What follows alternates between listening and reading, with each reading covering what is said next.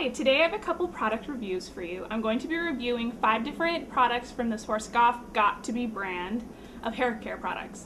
These hair care products are sold in drugstores, Target, and I've also seen them in Ulta. They range from about like $5 to $8, at least they do in my area. And yeah, so I'm just going to review them. Before I do though, I want to tell you about my hair. This is how my hair pretty much naturally is. This is with just a little bit of mousse, like a little bit of mousse. And this is what it looks like. I prefer to wear my hair straight, but I've been kind of trying this out lately. So if you have hair kind of similar to mine, maybe you might share the same attitudes towards these products that I do. Okay, I'm going to review them in order of what I like the most to what I like the least. So first off, I have the Guardian Angel Heat Protect Gloss Finish Flat Iron Balm. Yeah, it's a long title. All the products kind of have those. But they're also in cute packaging. I mean, all the bottles are kind of shaped differently and they have kind of a cute label. So this is what this one looks like. And I absolutely love this product. Love it. Like, it's rare for me to have like an extreme opinion about a product, like love or hate, but I love this product. Okay, so this is basically what you spray in your hair, you know, after you get out of the shower, before you start blow drying, before you start flat ironing, you spray this into your hair. And it does everything that you want a spray like that to do. It helps straighten your hair. It makes it easier for the flat iron to straighten your hair. It protects your hair against heat. You don't feel like it's getting weaker, or you can smell it burning when you're flat ironing it or blow drying it. It leaves your hair smooth, and it does not leave your hair greasy. Like, you don't feel any product like left in your hair after you use it, which a lot of these type of leave-in sprays use. I am like a strong believer in the Sexy Straight Hair spray that you basically is like their version of this, but it's also 3 times more expensive, and this actually works better. I'm shocked. I've been using the Sexy Straight Hair spray for a long time, and I'm so pumped that I found a cheaper, better version of that product. I love this. When I run out of this, I'm 100% gonna buy another one because I think it works that great. The fact that it doesn't leave any residue left in your hair allows me to go longer between washings when I do my hair straight, which again, I love. So, love this product. Okay, next up is a product that I don't necessarily love, but I like it. This is the Powderful Volumizing Styling Powder, and it looks like this. The consistency of this product is like powdered sugar, so it's very similar to like a traditional dry shampoo, like an actual powder dry shampoo that you put into your hair. So it looks like that in the top, and the directions tell you there's 2 ways of applying it. One, you can just kind of pat it into your hand, and then you rub your hands together until you can't see the product anymore, but you can still feel it on your fingers, and you just kind of press it into your hair like this. That's if you want just like a little bit of volume, maybe like daily, every day, whatever. The other way that you can do it is you can lift your hair up in sections and actually pat the product into it just like you would a traditional powder dry shampoo, and then you can kind of just like rub your hands in it. Just think of the way you would like you rub your scalp when you're shampooing your hair, and bam, you get so much volume when you do that. It's crazy.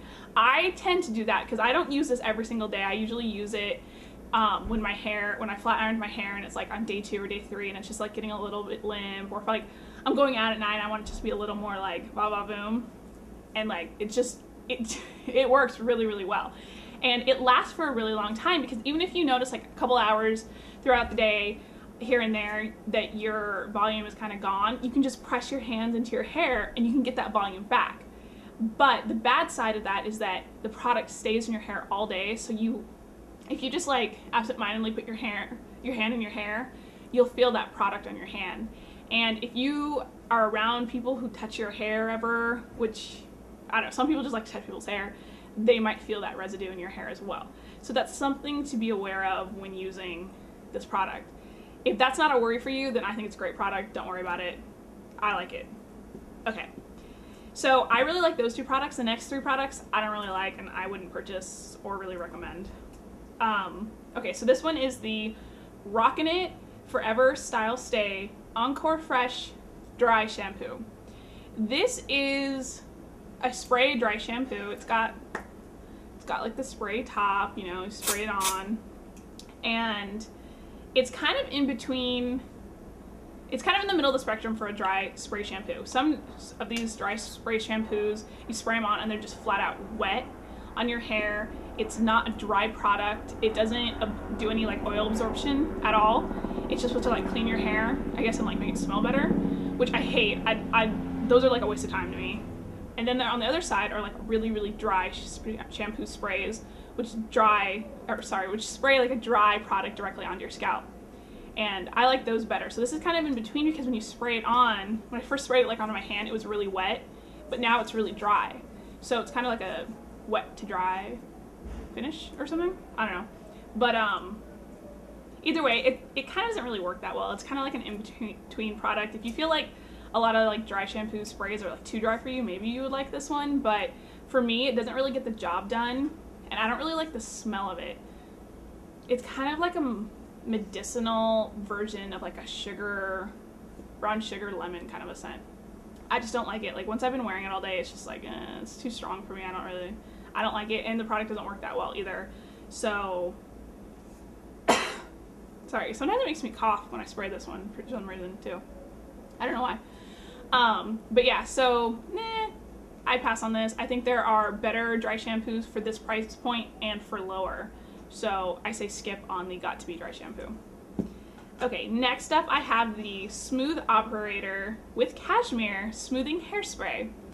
And I think this is the cutest product. I love this like label. I think it's really, really cute, but I don't like the actual product itself, so that kind of sucks. It says right on the bottle, right here, defrizz, which is why I purchased this, and it doesn't do it at all. Ugh, not at all. But the thing that I really don't like about this product is that it's super wet. It's like one of the wettest hairsprays.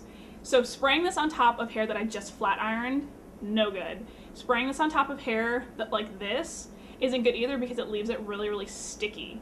And it doesn't get rid of the frizz. It holds, kind of whatever.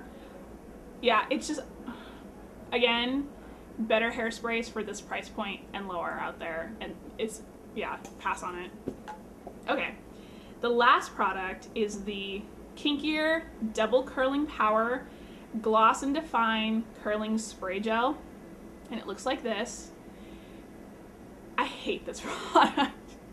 Like I said earlier, it's weird for me to have like an extreme opinion about stuff. I love the first one. I hate this product. I really, really hate this. I'm not a big fan of a curling spray gel in general anyways. Like a lot of brands carry them, like Garnier Fructis has one, and my sister uses that. She likes it, but I don't really like them in general. But this is like the worst of the worst to me. It leaves your hair super sticky. Ugh. Like really, really sticky. It makes your hair look greasy and dirty and like unwashed. It doesn't get rid of any frizz. It doesn't really help with the curling process. It doesn't last either. It's just, everything about this, blah, to me. I really, really, really don't like this. I absolutely do not recommend this product. Yeah, I'm just like, I'm mad that I have this. Like if this had been the first product I tried from göt2b, I wouldn't have tried anything else at all. But I don't know, I just feel like this is such a waste of money. I hate this. But yeah, okay. So those are my reviews of a couple of the göt2b products. If you have any products from göt2b that you really, really like or you really, really hate, I would love if you leave like a comment below just so I can see, because I kind of want to, because I love this one so much, I do want to try more of their products. So let me know if you have any opinions on any of them. And I hope this review was helpful for anybody who's interested in purchasing göt2b products. And thank you so much for watching, and have a great day. Bye!